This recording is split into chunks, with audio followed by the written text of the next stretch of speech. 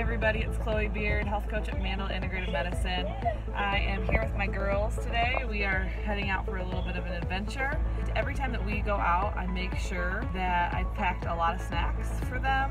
That way we aren't tempted to stop at a fast food restaurant or at a gas station when they get hungry. So I'm going to show you what it is that I packed for them. Here are their individual lunch boxes, thanks to Aunt Kate. And inside I stuck the broccoli already in the hummus, so it's ready to go. Some apples, they've already started on those, but didn't want to waste them, so we brought those along. Nuts, and we got some organic popcorn, and some grapes, and water, and an orange. And this way I know that we won't be tempted to stop other places, and I know that if they're going to eat something, it'll be a healthy snack.